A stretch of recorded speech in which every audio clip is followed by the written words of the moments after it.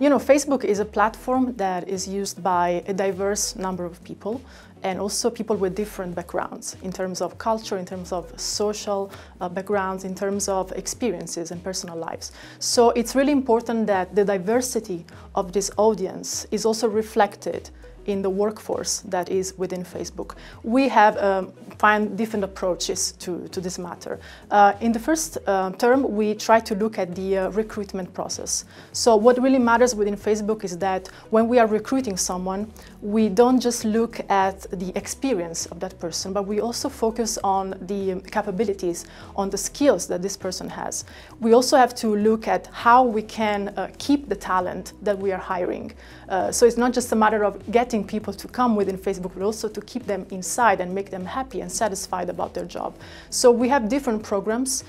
We have started implementing them since 2014, and we have seen a lot of improvements. It's really something that is making an impact within Facebook, and I see it every day, even in my work.